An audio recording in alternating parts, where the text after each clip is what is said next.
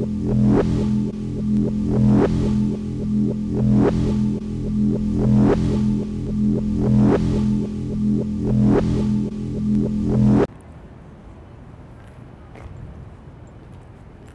your name one more time for the levels. Marc McKee.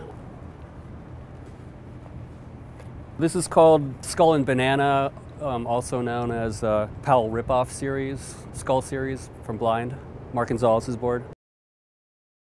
I definitely did Rudy's last. I think I did the Dodo Skull. No, I think I did this one first, yeah. I had the idea all in the same night. Rudy's with the jock skull where he's wearing a football helmet. I had that one like afterwards because the first idea that we had was Per Willender's skull, Screaming Skull, the Viking skull, but he didn't have a football helmet on. He had the same helmet and he had like dental braces on, like with headgear.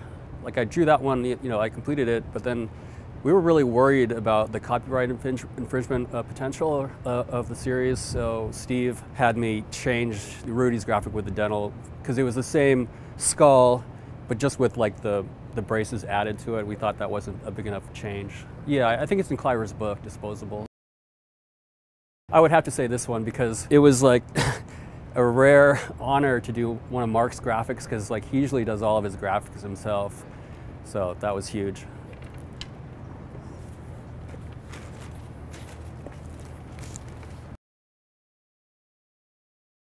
Like in the interview that you did, like you handed it to him, and I don't remember what he said. I just think that he didn't want to comment on it and he just handed it back to you. And I kind of get where he's coming from, because it's like, this graphic, like, it isn't really about Mark. This is more just like being mischievous and making fun of Powell, and Mark allowed me to do it for him, but Mark's whole like artistic persona is like, it's not this.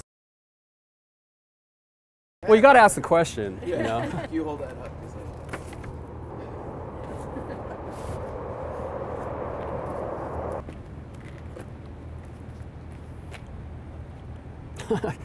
This is a VHS copy. I guess that they only existed in VHS of Love Child, World Industries video. Did they turn pro, like Day One and Shiloh and everybody turned pro before this came out? So it was like their premiere as being new pro riders for World Industries, 92, I think.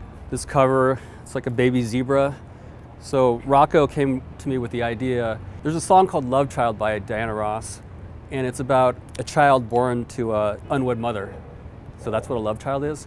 But somehow, like, we all had the impression that like a love child was an interracial product, interracial marriage or couple. Then Rocco's like, yeah, draw a baby zebra, you know, black and white combined. The original drawing I did had the parents too. I just like decided like I didn't want that as the cover, because I just thought that like portrayed the offspring of an interracial couple as a freak of nature, like an animal. So we just went with the zebra instead. Yeah, it was. Maybe one of the only times, but yeah. Yeah. We made t-shirts, but we never sold them. We did a graphic for Brandy Colvin, and it was, I took like a Teen Beat magazine cover of showing the New Kids on the Block, which is a boy band that was really popular in the 80s and 90s. And so we took just the picture from the cover of the magazine, and for the t-shirt, I put a swastika above their heads. And we actually made shirts like that, and this one guy, I remember, like, got one of the free shirts and like went into a record store, and like I think he got like kicked out of the record store. Like the record store people were like, what the fuck are you doing in here with that shirt? So we never made that. I think I still have the film set of it though. But yeah, that was a good call not to do that. It's been years and years, yeah. I guess maybe my favorite part is when they're like, because it documents like part of like when they went on tour with Steve, and he was totally spoiling them, like taking them on shopping sprees, and there's like in a hotel room, like on the balcony, like throwing shit down in the parking lot. Oh yeah.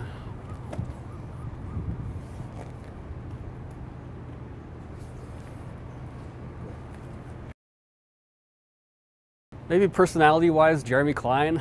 Actually, that's before Love Child, but yeah, Day One, of course. Probably 2 years ago when I still worked there. He would come in the office all the time.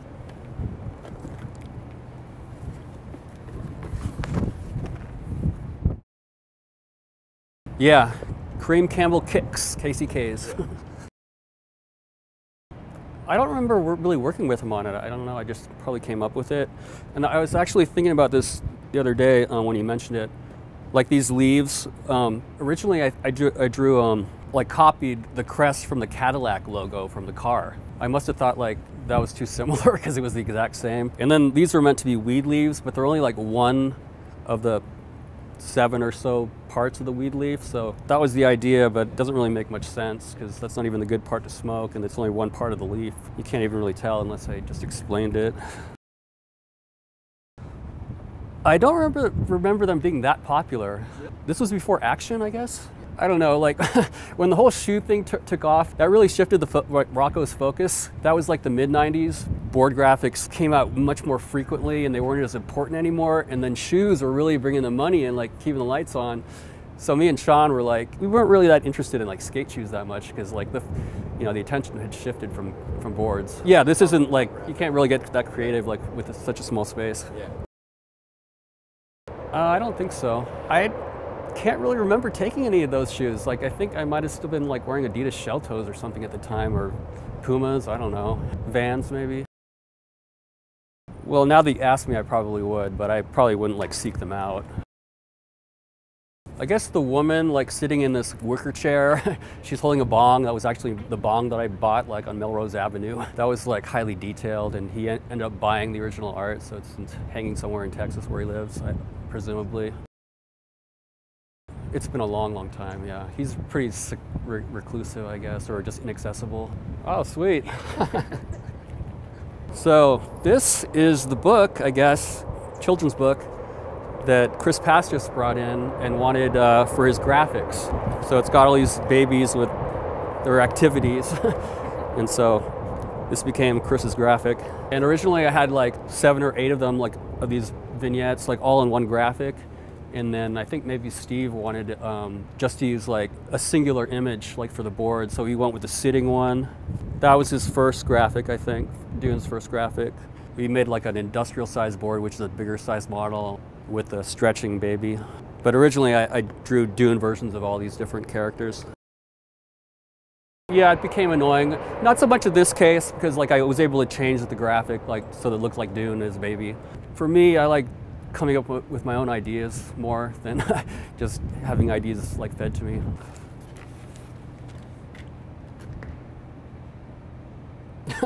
Why does it say Hangar 18's a shop? Yeah.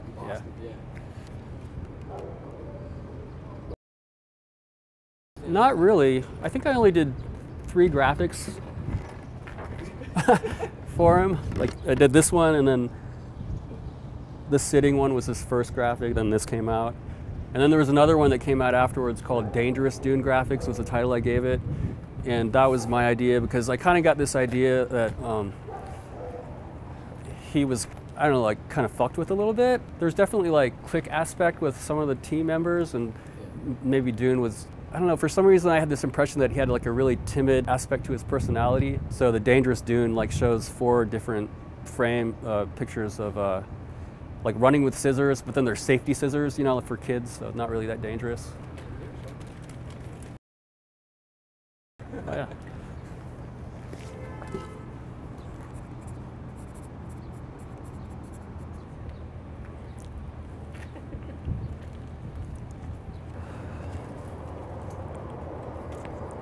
Javante Turner, EMB local, I guess. So he's skating his board. This was called Javante Turner at Night Graphics. He came to me with this idea. He's like, you know, like the joke about like black people is like, you see them at night and they smile and all you can see is their eyes and teeth. So he wanted that for his graphic. So it's just all black with the white eyes and teeth. But before this graphic came out, the source of this smiley face, which was called, is the ad in here? I thought the ad was in here, yeah.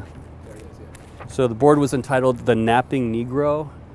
So it was intended as just like to be like a racist collector's item. So here you have a picture like with all the negative African-American stereotypes, and he's like lying in a watermelon patch. So it was just intended as a joke. And so this whole story was written by Rocco about to appeal to the supposed collectors that would be interested in this item. You know, they're longing for the olden days where this was like prevalent.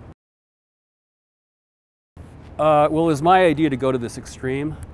And actually, I had originally thought that it was his idea because he had this postcard that had a picture of a little black boy in a watermelon patch. He had shown that to me in Rocco, but recently came to light that this guy Neil Brown, this guy from Alabama that was a skater back in the day, he sent that postcard to Steve as an idea for a graphic because he was just a fan of World Industries, and he actually had an article in the first Big Brother magazine. So he had found this postcard in a gas station in Alabama, and he sent it into World Industry, like kind of like to show like, look what the fuck is still going on in the South. Like this shit is still like for sale. And so, you know, Steve liked it, and then I just went with the idea and made it more extreme. Yeah. Oh, definitely, yeah. Especially because it says style on it too. I mean, that's talking about Javante, but it's just like pretty awesome. I don't remember. I mean, usually the graphic is like grinded or board slid, so you can't really see it. Yeah, there's been a lot of different iterations of this graphic recently.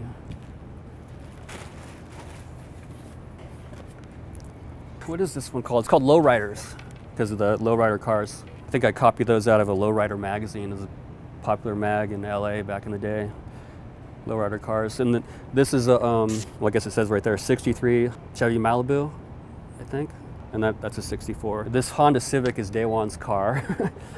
And the street is a street that I used to live on in Culver City. I took a photograph of the street. Back then, like for photo references, like now I just go on Google Images, but back then I would go out with a camera and take Polaroids. This is intended to be a school because, like, you know, the kids are like crossing the crosswalk, crossing guards there.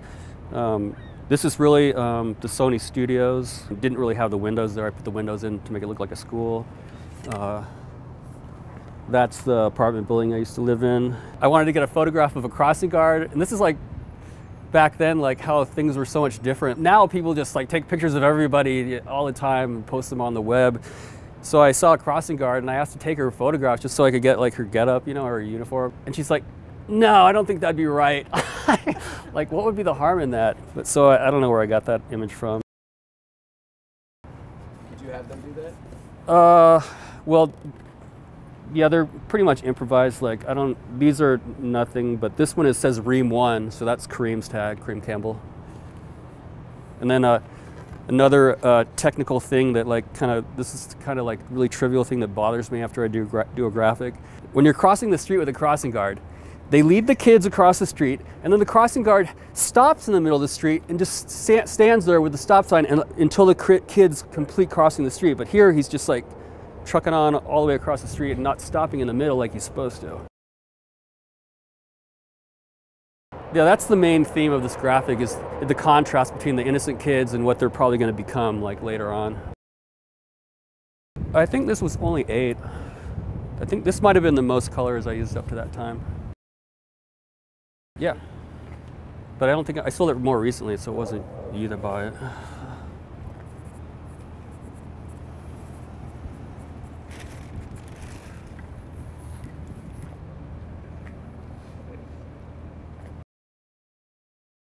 Yeah, there's actually another phase before that, which is also in pencil, but it also had like Xerox copies, because like what I would do is I'd draw the kids separately, make a Xerox of the drawing, and then cut out the Xerox copy. Probably 3 weeks. Well, maybe it didn't take 3 weeks. Like probably over $2,000. I don't know, it's not that there haven't been a lot of bad ones, but it's just hard to think of the absolute worst one.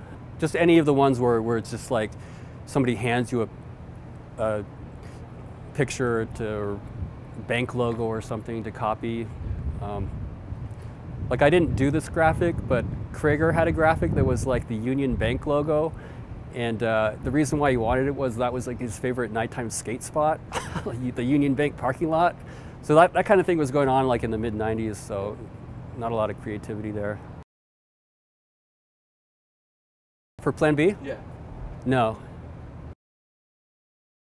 Well, they just wouldn't have asked me, I don't think. Yeah, probably not, because like even like kind of Nodis like put this into effect where Cliver had done a graphic for Sean Sheffy, And up till then, Sean was doing like a lot of the 101 graphics. You know, we had all these different brands under the same roof of World Industries. There was like Plan B, Blind, 101. Back then, each brand had like a really clear identity to it, and Nadas was worried that like Plan B would start looking like 101. Like as artists, we would kind of like do stuff more exclusively for like one or two companies, but not all the companies. That changed later, and I think it really kind of hurt like the artistic direction of the company. But yeah, so I didn't do any Plan B graphics. Is this a Bobshirt? Oh. Hi, guy. No, I don't think so. I mean, he was so young at this time. I think that he's like 14 years old. So I think at that age, you know, obviously he's not like using drugs or anything, but he was probably just like fucking stoked to be skating and being in the Blind video and getting a graphic. Yeah. There was some footage, like in the Man Who Sold the World documentary, of Guy actually shot by Spike Jonze posing for like a video reference for me to copy of draw his face. And you can see it like it's in part of the video where he's kind of has this like expression on his face, and he's like in the alleyway beside the building, the World building. What do you think of those Bobshirts? Pretty horrendous, right? Yeah, this was in the days of like, you know, big pants, small wheels, and these shirts were sewn in our building. Like we had our own like sewing department with all these like Latina women making t-shirts, and they didn't get like the right elastic or something for the collars, so they'd stretch out. I don't know, there's some movie in the 80s where like a girl's like a dancer, and like the fashion is to have like really huge sweatshirts but with like huge neck rings. Flashdance?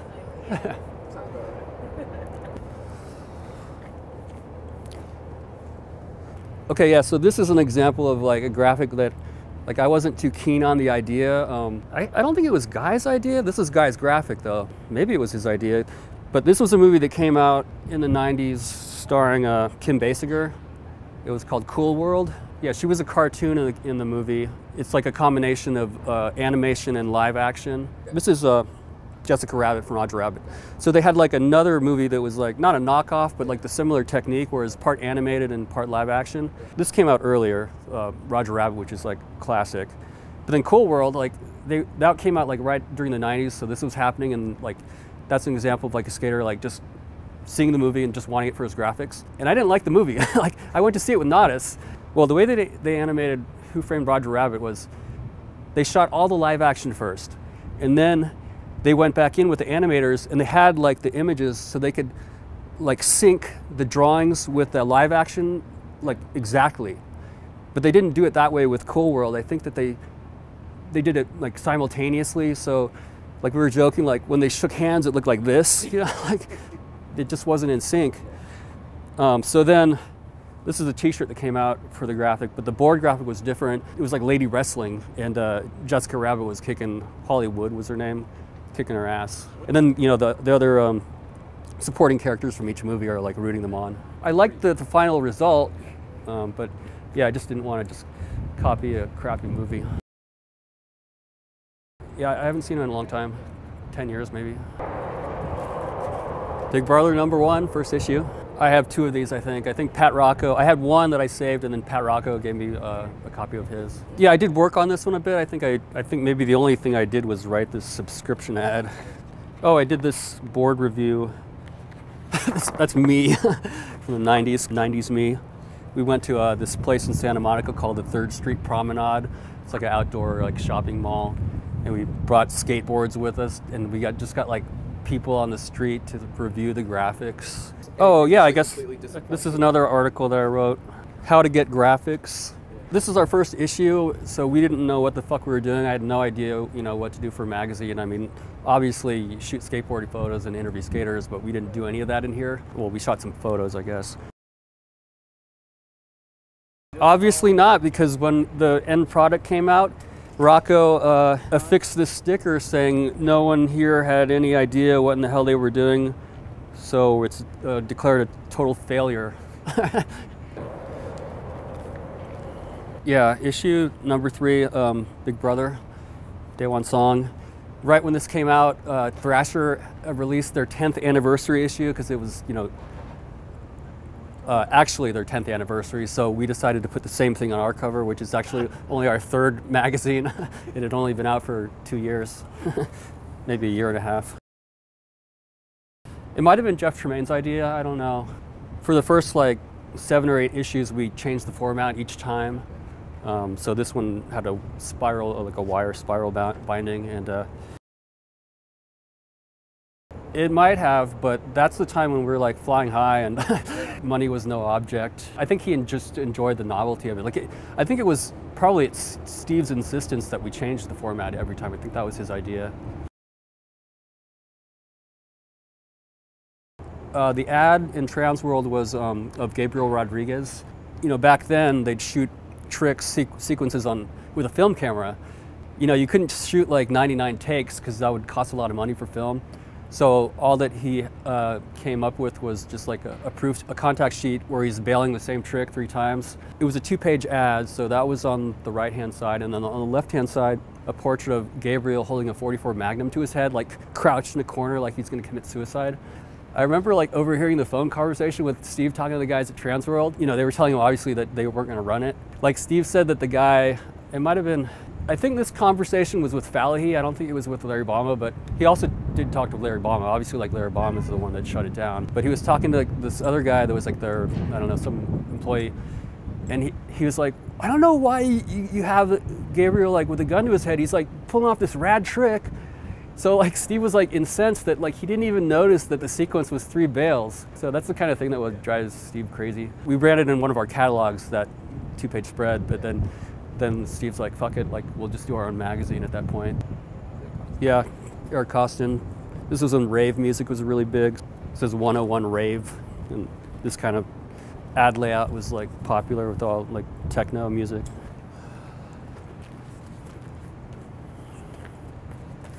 Shit.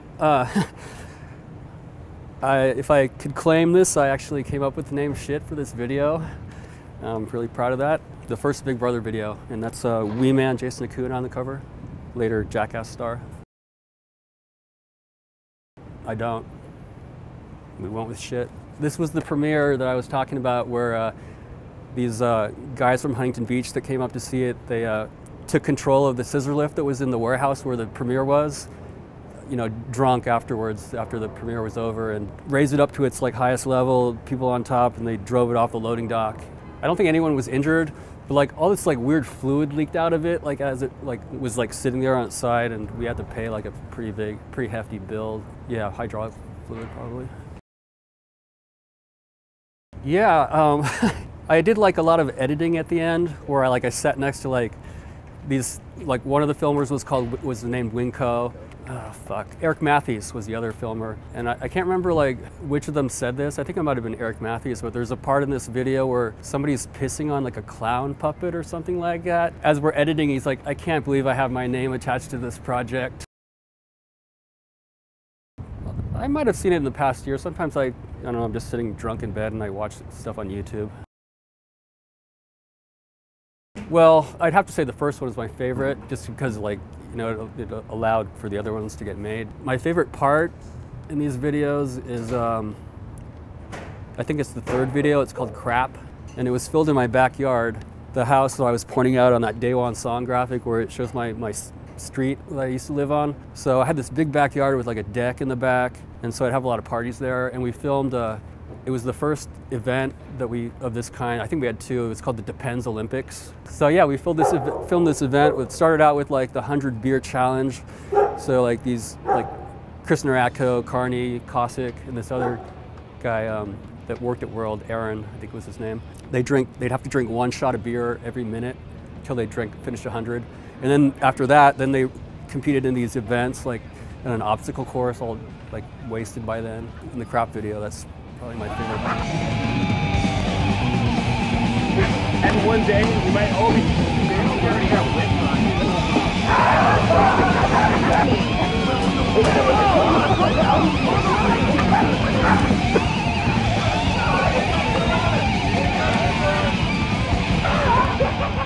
No, and we filmed it pretty early in the morning. It must have been a weekday or something, but yeah, we didn't hear anything. Another time though in my backyard that I was more concerned was when they shot this cover for Stance magazine. You know, it's like all action sports oriented, like more than one discipline. So they shot a cover of the Jackass cast in my backyard. And then after they shot the cover, they started lighting off bottle rockets in my backyard. And I was like, Don't aim them towards my house. Do not shoot them like at my neighbors. The sumo wrestling was later, and that was also my backyard too, but that was later. And for the sumo wrestling, I was at work, and I think they asked me if they could come over and shoot at my house, but I had to stay at work. So they just showed up, and my roommate was still at home, and he was on a first date. And he was like sipping wine, sitting on the deck in my backyard, and the guys showed up in fucking sumo suits. And he's like, yeah, I think that really got my relationship off to a good start.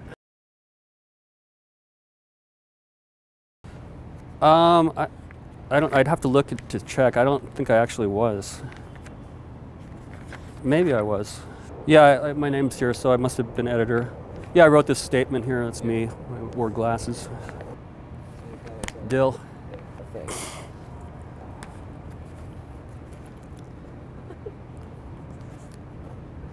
This is Simon Woodstock's company.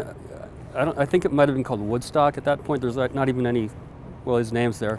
But anyway, so I think Jimbo Phillips did this illustration. So that's Rocco. And these were characters I came up with for World, Devilman and Flameboy. And that had just taken off, and it was getting super popular. As a dig at World, Simon Woodstock had this graphic drawn up with Rocco getting butt fucked. I don't know how you got this issue without this being torn out, because when we shipped these out to shops, Rocco had the warehouse workers tear out this page before it went out. So yeah, this is kind of rare. I knew this ad was going to be in the magazine, but that was after we sealed the deal with Flint. So I had cashed out, and Steve had cashed out too with Flint. I didn't really think about what any reaction would be.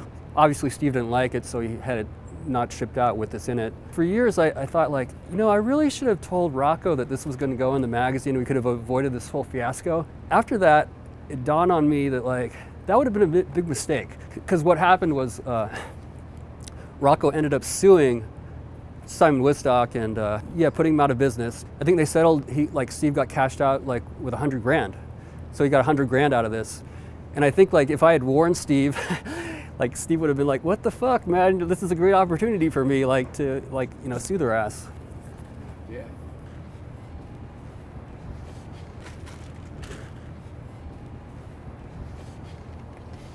Jason Dill, I think this scene from Winnie the Pooh is called Pooh Sticks, where there's a famous bridge. I don't know if it really exists, but they drop sticks off one side of the bridge and they watch them float down the river or the stream. So yeah, Dill was just into this whole AA mill and this illustration style. I think Piglet was in the original composition, but I took him out. Yeah. I might have added the bushes and stuff. No. Yeah, we did for Rocco's third board called the Rocco 3. It had Winnie the Pooh on it. We didn't get a cease and desist for the skateboard graphic when it came out in '89. But then when we started our snowboard brand for World Industries, we had the same graphic but on a snowboard. And that was maybe '96. Well, that caught the attention of Disney, so we had to settle out of court with them. The mistake that World made was when we had to turn over the paperwork for that graphic on the sales and stuff, the name of the graphic said Pooh on it. Because otherwise we could have argued that it wasn't really Winnie the Pooh, because in the graphic he's wearing sunglasses and kind of in disguise with devil horns. If you're going to bite a graphic, don't name it after the copyright infringement. No, they're pretty much lost. I mean, I think aesthetically this looks good, but it's just copied out of a book, so it's not really one of my favorites. Yeah, another one that I copied out of just an image was an Alphonse Mucha poster from the Art Nouveau era. So he wanted that.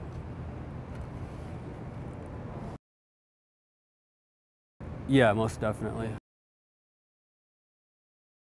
Yeah, it would have to be a three-way tie between Blind World and 101. Yeah, I think I did a Kane Gale graphic. Yeah, I think it was when that World Flameboy stuff was going off, and so that would have been 97 or 96, and that's when 101 got shut down. That was a bummer, but it was great while it lasted. Yeah, it'd have to be the Not a Satan one. No, I lost the artwork for that.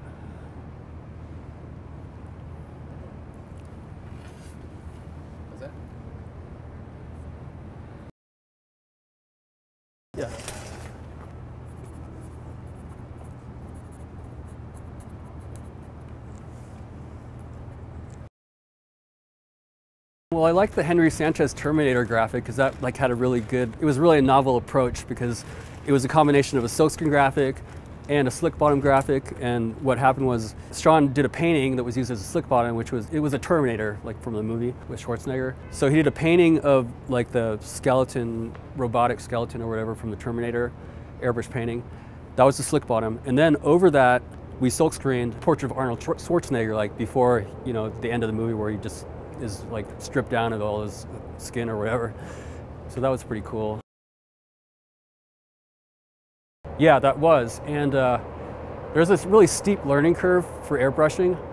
And I think he may have mentioned this in his book, Disposable. That was when we still just kept track of our hours and turned in invoices and got paid an hourly rate. So he spent like a lot of time on that graphic. And what we do is, like Steve was busy with all, you know, myriad other things. So we would just give the invoices directly to this accountant that worked there. And they'd usually get paid with no questions asked. So that was probably his most expensive board graphic that he did. I did a few graphics for Gershon. Yeah, I don't want to talk about negative stuff, but when I was art directing back then, if the skaters like wanted to do their own graphics, like Corey Shepard did a few of his own graphics, like he was into painting, and so he had a few of his own paintings come out on graphics. But that was also like in the late 90s, early 2000s, when I was doing the Blind Reaper character, and those were really like selling well. So then when I let the skaters do their own graphics, like sometimes the management would be like, what the fuck, you know, like they weren't into it at all. And like Gershon did one where it was just a poem that he wrote. So the whole thing was just poetry. And yeah, I don't think anyone was into that. I think Gershon was like left blind pretty soon after that came out. I didn't even bother to read it like, yeah, that's a graphic. I did, yeah, up to a certain point, up till about early 2000s. Yeah, these are the Big Brother trading cards for our magazine, Big Brother. This came out with the issue number 5.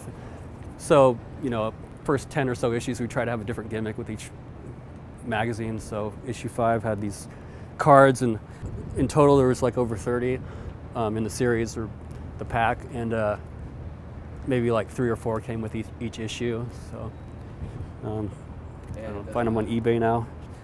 Like one of the things with our magazine was it had a lot of like inward focus on our own staff, which you could take as being kind of like narcissistic, but usually people were shown in like a really humorous or bad light, so it wasn't really that narcissistic. So we gave ourselves trading cards, and like skaters got trading cards too. Tim Gavin maybe, because there's a picture of his dick on the back of one of these. I don't know, let's see, Howard Stern. No. I guess I'll pick this one as a favorite. It's a portrait of Adolf Hitler, but the card isn't a Hitler card. The card is for the artist that painted this. It's this art team, or like this duo of painters from Russia, and their names are Komar and Melamed. They also have like a really cool concept to like their projects. Like this one is like, you know, as they're Russian Jews, like they just were trying to emphasize like the irony of like like a nicely done portrait of Hitler, just because it's so ironic that they would do that. And then later on it was like slashed, like there's actually the knife cut here when it was exhibited, so that kind of even adds to like the impact of it.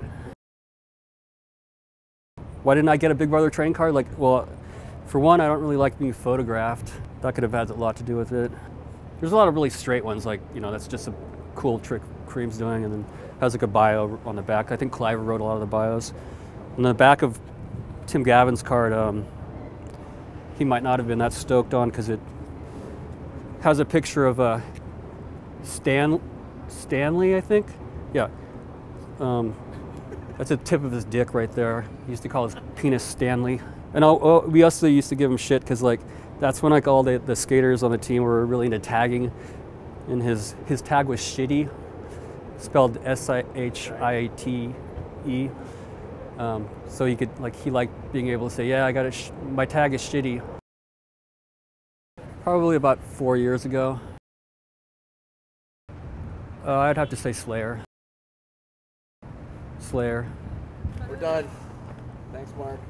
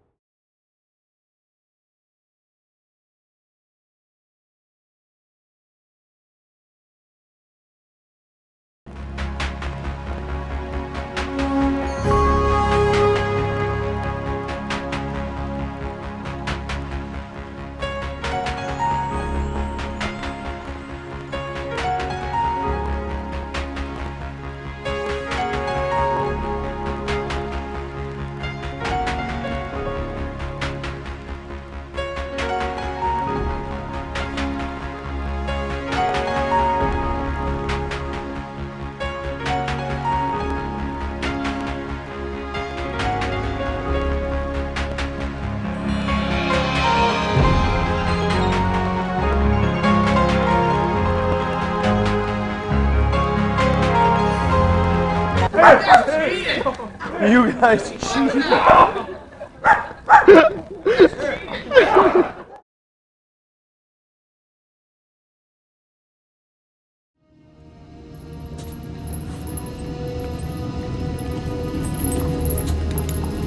Goodbye.